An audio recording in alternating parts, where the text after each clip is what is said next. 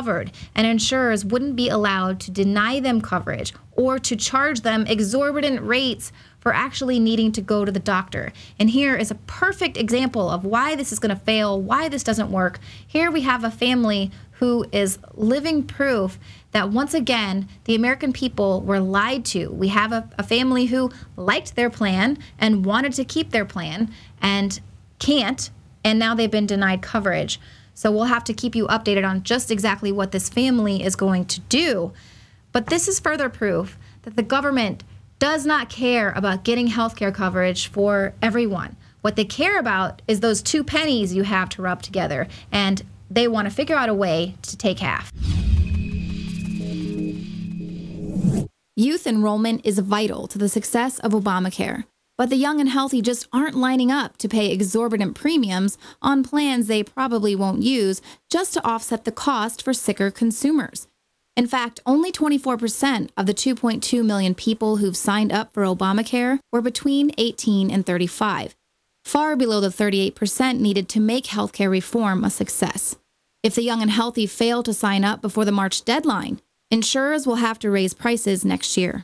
But what if people still fail to sign up for Obamacare next year, especially at a higher rate? Will the Affordable Care Act implode? Will insurers throw their hands in the air in defeat? Not likely, considering that over the next decade, more than $1 trillion is expected to funnel from American taxpayers through Washington to health insurance companies. We will see a massive transfer of wealth occur in this classically fascist arrangement. You know, fascism, where a few elites and the biggest corporations collaborate with the government to bring everybody else down.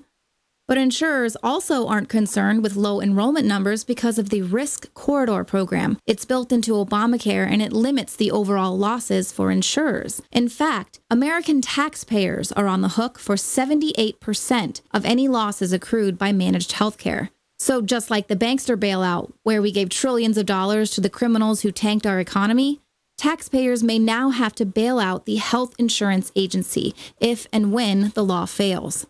We told you. The Affordable Care Act was written by the insurance companies for the insurance companies.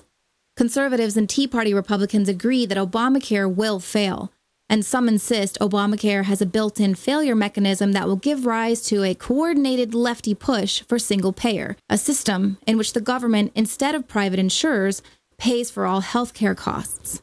Considering that about 80% of all Obamacare enrollees have already received federal assistance to defray the cost of coverage, those subsidies which are paid for by the taxpayer, and now taxpayers are also on the hook to cover any losses for insurers, well, it seems we've already morphed into a single-payer system, and that single payer is you. All right, well, stay tuned after the break. David Knight is going to check in with Jakari Jackson and the rest of the crew, and you're not going to believe where they're finding this radiation now.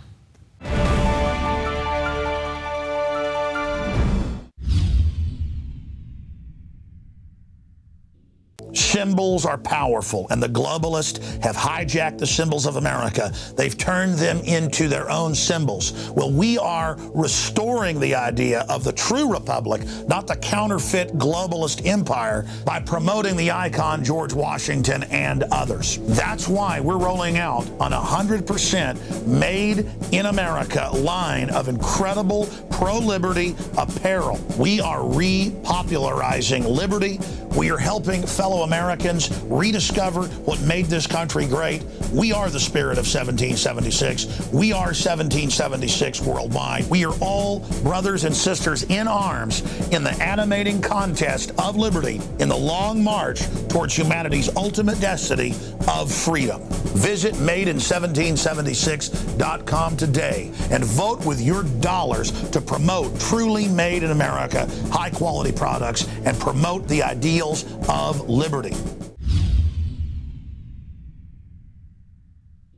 Alex Jones here to tell you about how you can help spread liberty worldwide while also enjoying what I have found to be the best tasting 100% organic coffee on the planet. For more than a decade, my favorite coffee has come from the high mountains of southern Mexico, where the Chiapas farmers grow their unique shade-grown Arabica beans. We have now managed to secure these sought-after beans in a highly customized blend. Discover and try a bag of the Patriot Blend 100% organic coffee at INFOWARSLife.com. This coffee gives you a long, smooth pick-me-up for hours without the headaches and heartburn that so many other coffees give me personally. Hands down, this is my favorite coffee, and it's taken us years to secure connections directly to the Chiapas Mexican farmers. Drop by the site today, order a bag or two, and I don't think you're going to be disappointed. Available in original or with our Immune Support Infusion Blend. You will be supporting a free press, all the while enjoying a truly great-tasting cup of my favorite coffee. Available at InfoWarsLife.com.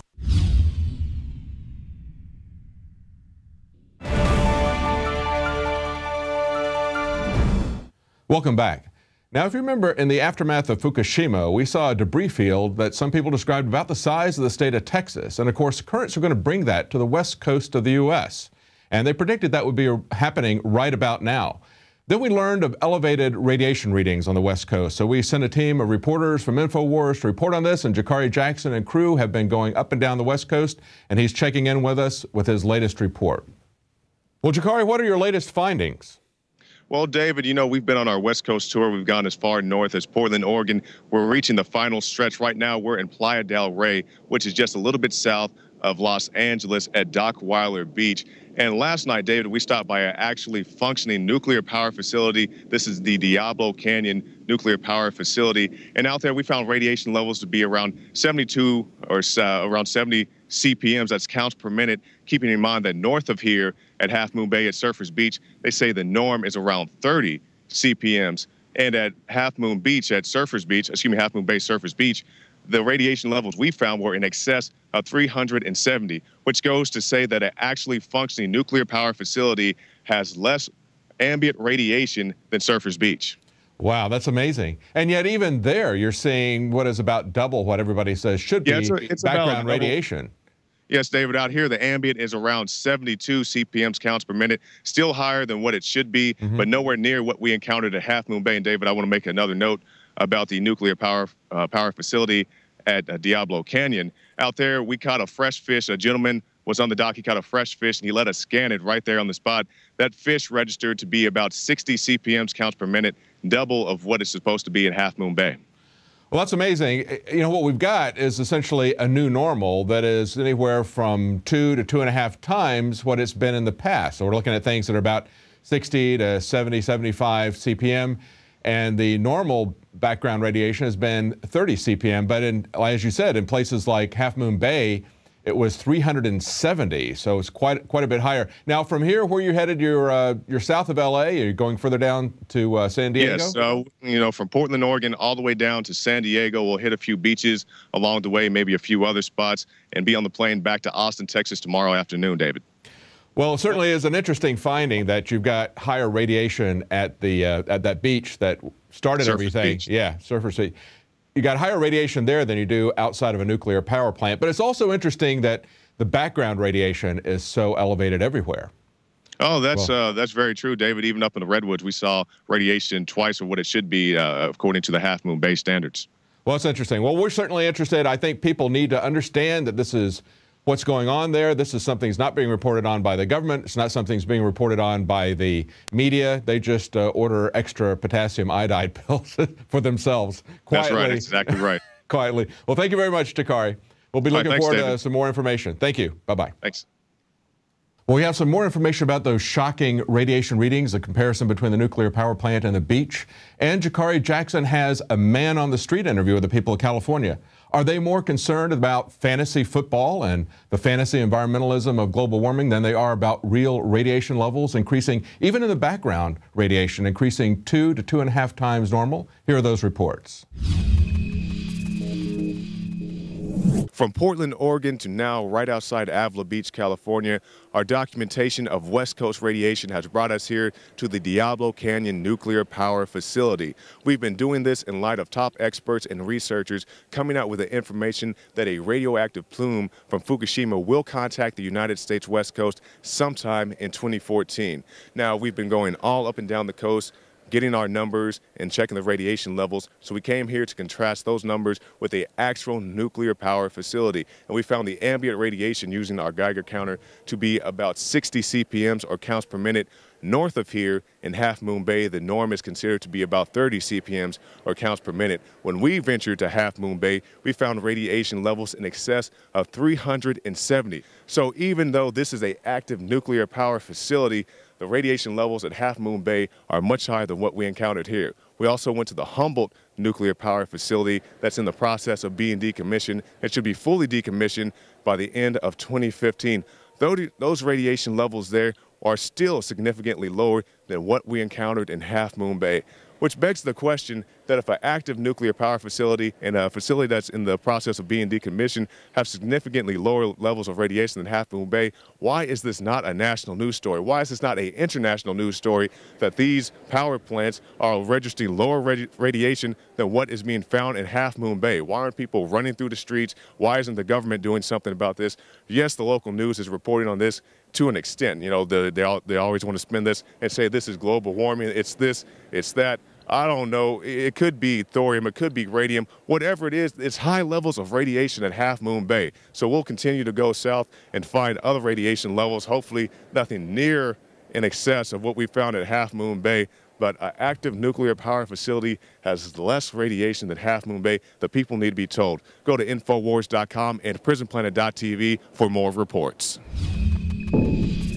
Reports have surfaced from top researchers that a plume of Fukushima radiation will contact the United States sometime in 2014. With that in mind, we've been on a West Coast tour. We've gone as far north as Portland, Oregon. Now we're back down in sunny California because right beneath this location, just a little bit south of San Francisco at Half Moon Bay, we encountered our highest radiation levels, over 10 times what's considered normal for that location. So we came up here to San Francisco, not too far away, to see if these people are even aware of these issues. Hi, excuse me, how are you guys doing today? Are you guys aware of the bioaccumulation, the excessive level of radiation just a little bit south of here in Half Moon Bay? No. Are you a local resident? I am, yeah. And you haven't heard about these radiation levels? No, I haven't. No, but I know about Half Moon Bay. That's a place that's always the wettest place in the U.S. Oh, is that a fact? No, I don't know. Are you a local resident? Yeah. And this is your first time hearing this information? Yes. Are you a local resident here? Yes. And you haven't heard about this information? What is this for? Well, this is for InfoWars.com. We're trying to tell the people out there about the excessive levels of radiation that are going on just a little bit south of here. No, I haven't heard anything about them. The highest levels of radiation have been centered right around here at Half Moon Bay, just a little bit south of here. Oh, that's horrible.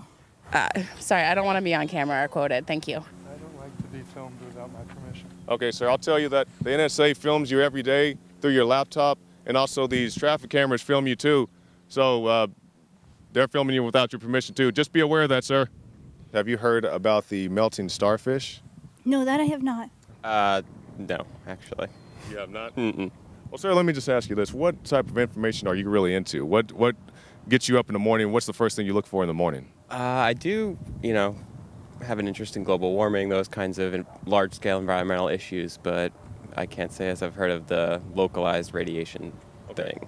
The government has purchased about 14 million doses of potassium iodide. Now, you use that to protect your body from radiation. Would it concern you to know that they're buying all this radiation protection and not informing the general public? Sure. Seems like they obviously know something we don't then. Would it be too much to speculate that maybe the government knows something that they're not sharing with the general public? I think that's I could not make that link. I don't want it to be a Republican's conspiracy to take over the United States again. A Republican conspiracy? Is it conspiracy that Steve Weiss, an electrical engineer who makes Geiger counters, went out there and found radiation levels 1,400% normal, higher than normal? Is that a conspiracy, sir? I don't know if it's a conspiracy. It's just an observation.